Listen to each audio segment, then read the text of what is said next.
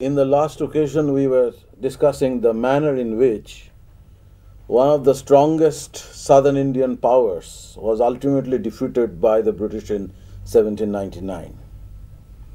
And we also made this point that the defeat of Tipu in 1799 was the prelude to a far more important transformation in central Indian politics in the course of the subsequent 2 decades, when the Maratha polity eventually accepted British hegemony, supremacy, signed treaties of capitulation, and ultimately the Peshwa lost his power, or he was pensioned off, and the entire territory that was ruled by the Peshwa from Pune was acceded to the British Empire. So this was a very important development in the territorial expansion of British Empire in India at the turn of the 18th century.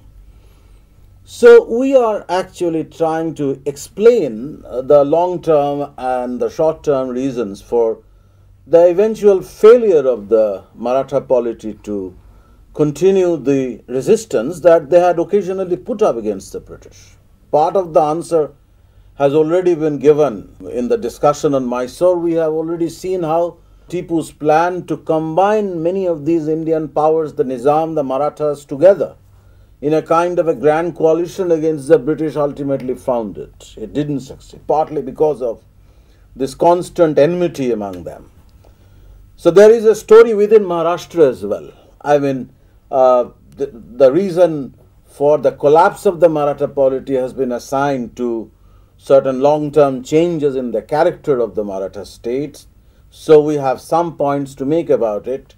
Secondly, we have to talk about the way factionalism within the Pune court or factional rivalries among the great Maratha leaders, which tried to carve out their independent power basis in other parts of India, in the central India, in Gujarat, in eastern India, because as you know, Raghuji Bhonsle extended Maratha control as far up to southwest Bengal.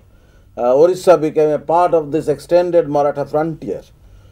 But that didn't resolve the problem, and these Maratha leaders were actually frequently clashing with one another.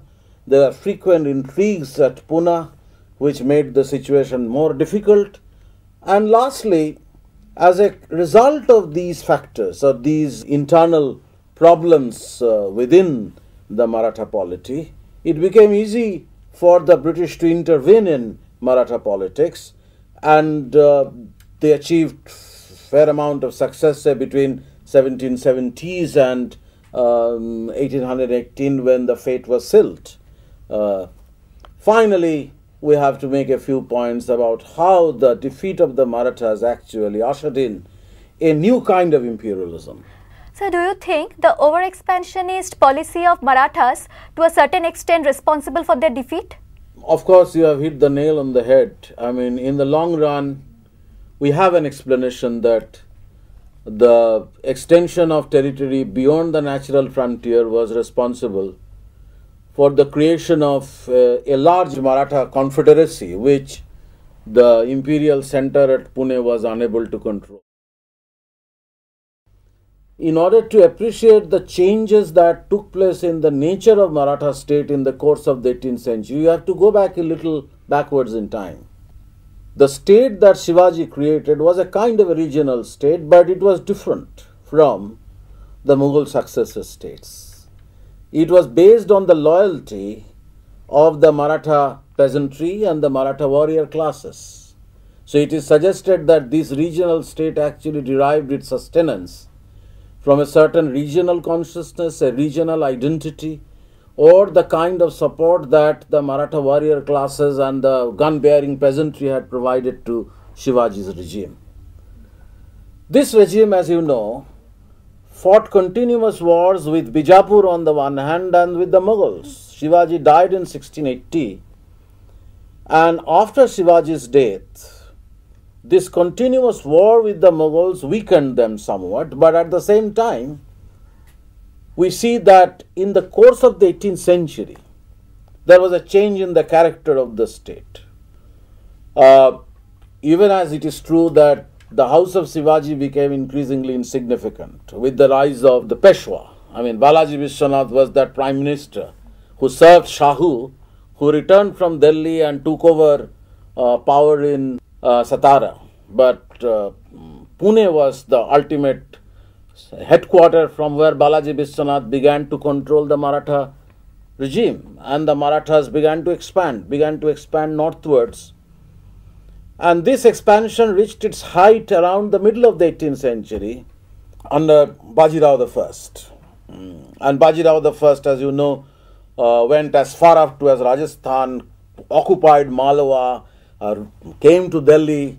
So this northward expansion created certain territories in central India which the Maratha Sardars came to control.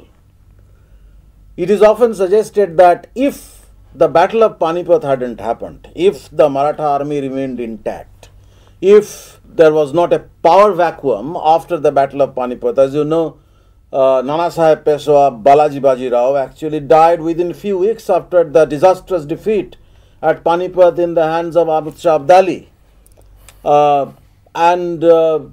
Even then, it is suggested that the Marathas reasserted their power in North India again. And there is this great example of Maharji Scindia once again trying to retrieve Maratha power in North India, coming to Delhi, control the empire, control the emperor, seized power from Najib-ud-Dawla, the Afghan upstart. So, over-expansion certainly was actually weakening the control of Pune over these great Maratha leaders, who eventually were carving out their independent spheres of influence in central India, North India and Gujarat. As you know, Maharji Scindia was initially located at Ujjain, but then once Malwa became the main territory under his control, he moved upwards towards Gwalior. You have Holkars at Indore, you have Bhosle at Nagpur, and as you know, Raghuji Bhosle and his successors moved towards the east, so that Orissa became a part of their territory. And then you have the Gaikwads at Baroda. So it was certainly difficult for the authorities in Pune and the family of the Peshwa, which virtually seized power from the house of Shivaji, pensioning off the house of Shivaji at Satara, ruling this large Maratha polity, this extended polity from Pune, or trying to create some kind of federation of these powerful Maratha leaders. But I would argue that even then, it might have been possible to keep this polity together if Pune remained fairly strong. So weaknesses at Pune, to a large extent, were responsible for the failure to maintain a certain kind of balance, a balance between the imperial center at Pune and the various satraps that were emerging in the northern and central India. In this connection, I want to ask a question, sir. Wouldn't you think that the failure of the Pune authority was due to the failure of the Peshwa's family itself? To a large extent, yes. The split in the Peshwa family was to a large extent responsible for their failure eventually to control these powerful regional satraps elsewhere in central India and Gujarat. And there is a history of this kind of factional rivalry within the Peshwa family since an earlier time. It became much more pronounced and prominent from after the defeat of the Maratha army in 1761. I was mentioning that in 1761, on the battlefield, some of the important family members died. Sadasiv Rao Bhau, the younger brother of Peshwa, Nana Sahib Peshwa, died in the battlefield along with Nana Sahib's elder son Biswas Rao. Then you have the succession of young Madhav Rao as Peshwa. But Madhav Rao's Peshwaship was contested by his uncle Raghunath Rao, popularly known as Raghoba. And eventually Raghoba and Madhav Rao came to some kind of an agreement and they fought together in a war against Nizam. But Madhav Rao ultimately decided that he was not in a position to fight out the power hunger of Raghunath Rao. So they came to some kind of an arrangement by which Raghunath Rao managed to retain his importance at Pune, constantly intriguing against the Peshwa, establishing links with powerful members at the Pune court, trying to cultivate support from the members of the Maratha aristocracy. By then, all of these great Maratha leaders were in command elsewhere in central and northern India. So the aristocracy itself became divided. Some were behind Raghunath Rao, some were behind Madhavrao Peshwa. So this was the situation till 1773, when Madhavrao died. It is often suggested that if Madhavrao lived for some more time, the Maratha Empire, the future of the Maratha Empire would have been more secure, but that's a matter of speculation. But if we take the facts straight, then we find that after Madhavrao's death, you have this continuous, frequent eruptions of what we may call factional rivalries at different moments of succession. Madhavrao was succeeded by his younger brother Narayan Rao, whose life was made difficult by Raghunath Rao, who had his ambition to become the Peshwa. So, but there was a rival camp led by a man called Nana Fadnavis. Fadnavis was a clerk during Madhavrao's regime, but Nana Fadnavis from now on would become much more important in Pune politics, controlling the affairs in what was known as Peshwa Daftar. So Nana Fadnavis's camp in Pune was actually pitted against Raghunath Rao, and all these great Maratha leaders were lining up against one another as supporters of Raghunath Rao or as supporters of Nana Fadnavis's choice, who was the posthumous son of Narayan Rao. In the meanwhile, Narayan Rao, as you know, was murdered by Raghunath Rao's instigation. The main strength of the Peshwa family was the kind of family unity, but this family unity broke up. The family split, particularly because of Raghunath Rao's ambition to become the Peshwa. And the entire story, eventually Raghunath Rao didn't succeed because he tried to cultivate a close relationship with the British, tried to use their power in order to become the Peshwa, entered into an agreement. That agreement was rejected by Calcutta authorities, who tried to fish in troubled waters. So such was the situation that would invite the British. It invited British intervention around 1775, 1776, 1777, and that was the time when the first Anglo-Maratha War was fought. Then it invited British intervention once again in 1795, when the Peshwa died and a new succession trouble broke out in 1795 at Pune. That was the time when Bajirao II became the Peshwa. But once again there was a contest. Some Maratha leaders wanted to prop up someone else against Bajirao's legitimate claim, and you have the occasion ready for the British to make their intervention. And that was the time when a new kind of imperialism was actually slowly raising its head. And imperialism, represented by a man like Wellesley, would like to intervene more directly, more powerfully in the affairs of the Indian states. So I think that the split in the Peshwa family, the constant intrigues in Pune, the rival claimants for power, all these were certainly responsible for certain major weaknesses in Pune, for which reason it was difficult for Pune to hold the Maratha Empire together. But the crucial turning point, of course, was another succession dispute in 1795 that I was mentioning, after Bajirao II became the Peshwa with the support of a certain group. But and once he became the Peshwa, Bajirao II tried to contain Nana Fadnavis's power. So there were once again intrigues in Pune. There were rival leaders of the Maratha aristocracy, the leaders of the Maratha confederacy, lining up against one another. So that was the time when there was a significant change in British policy as well, because Wellesley represented a more assertive imperialism. Sir, what was this new imperialism all about? This had something to do with the change from a kind of policy of non-intervention The non-interventionism that was practiced earlier was related to relative weaknesses of imperialism. Because the more you are actually engaging in wars, the more you are involved in military expeditions, you are spending money. And an East India Company, which is basically a business organization, would not actually like to lose money because of this kind of warfare. But Wellesley represented a different vision of imperialism. Wellesley felt that whatever may be the consequences for the financial well-being of the company, it is important for the British to establish their empire. And that was this new imperialism. And this was synchronizing. Wellesley's arrival in India, his attempt to create a new policy, to pursue a new policy, synchronized with a fresh bout of conflict in the Pune court. One set of people would be backing up one claimant for power, the other set of people will back up another claimant of power.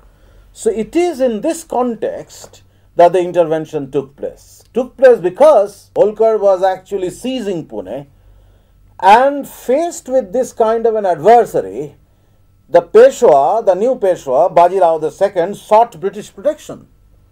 And as he sought British protection, the British got the opportunity to intervene.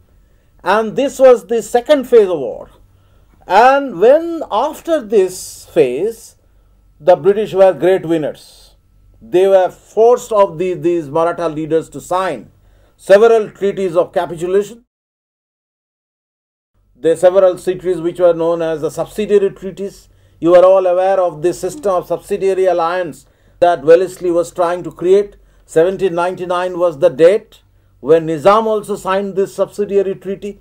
1799 was the time when the Mysore Sultanate was wound up because of the defeat of Tipu.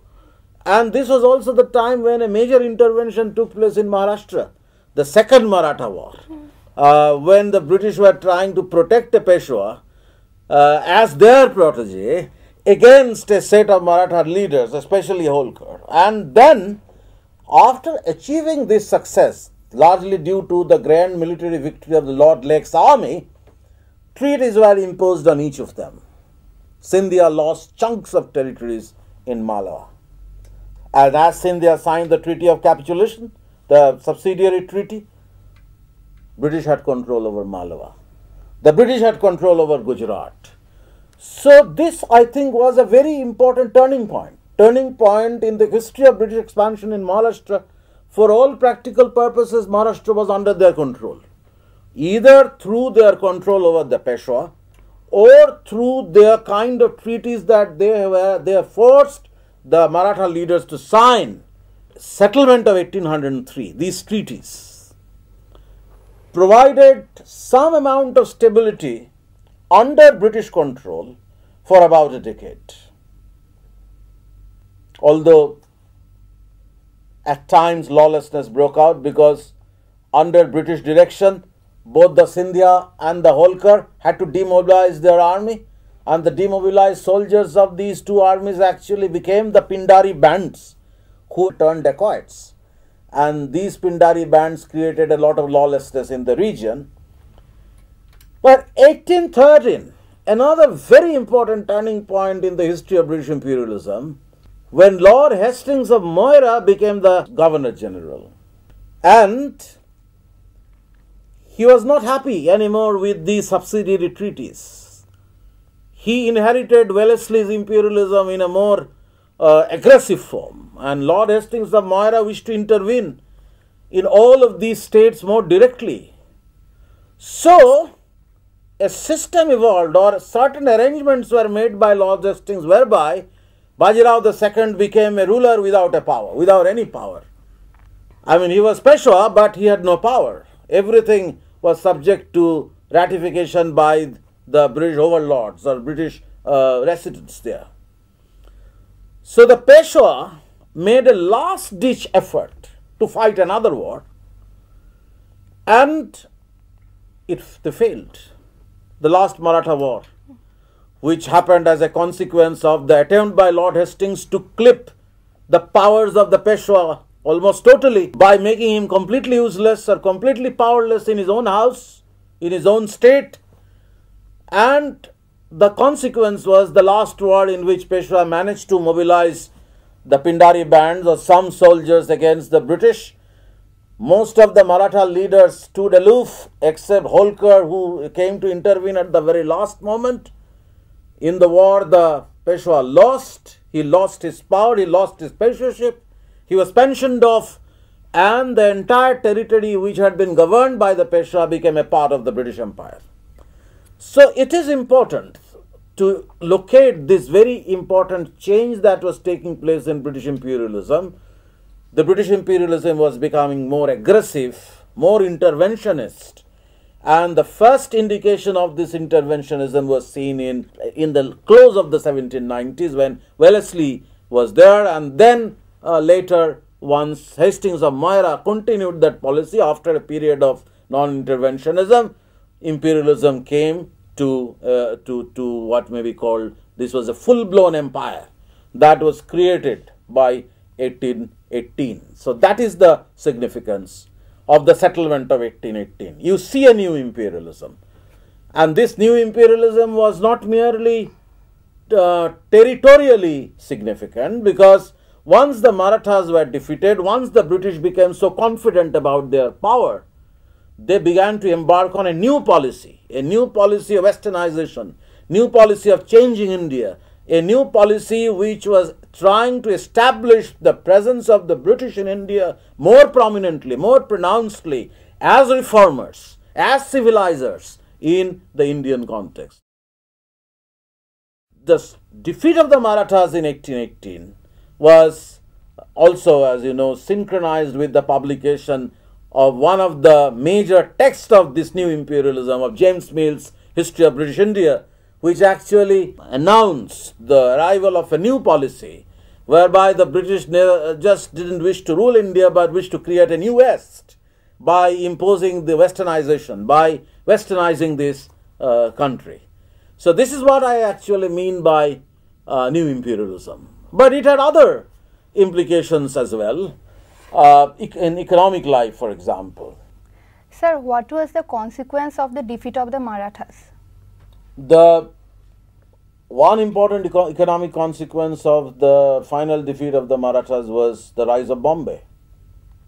Bombay had been certainly a British port in the region, but Bombay was not so prosperous. Bombay didn't flourish even in the 1790s. So that Cornwallis for some time contemplated the winding up the Bombay establishment or maintaining it on a very small scale. Opium from Bombay was exported to China, and it was through this export of opium that Bombay began to flourish from now on. So during the 1820s, the expansion of Bombay, the rise of Bombay as a major port, actually was a consequence of the defeat of the Marathas in 1818, because a large hinterland was now available to Bombay port, including an hinterland in which opium was grown in Malwa, in Scindia's territory. The British tried to ensure the supply of Malwa opium to Bombay so that Bombay port began to flourish. So there are consequences. So let us actually recapitulate the whole thing. We first wanted to make this point that there were structural problems. I mean, the Maratha polity became so large that the imperial center at Pune failed to hold the polity together. Then we try to make the point that the main reason why the British were able eventually to intervene in Maharashtra, ultimately managed to create their power base at Maharashtra, was the division among the leaders, among the Maratha Sardars, among the satraps, regional satraps, and also within the Pune court, which invited British intervention, enabled the British to prop up their proteges, and eventually the final curtain was drawn between late 1790s and 1818, when a new kind of imperialism which sought greater territorial expansion, which tried to establish British presence more powerfully in South Asia, changed the balance, altered the entire story and changed the balance against the Marathas.